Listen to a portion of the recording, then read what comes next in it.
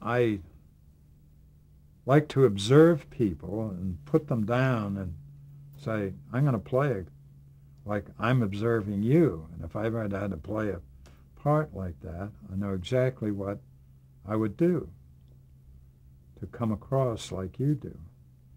And that's a thing that I think I've always done, is carry in my head people that I've known that impressed me, and I could play them in a minute. So I don't know, outside of doing makeup, physical makeup, anything that an actor can do better than to really observe people. Sit down next to them, talk to them, or watch how they walk, and everything physical about their movement.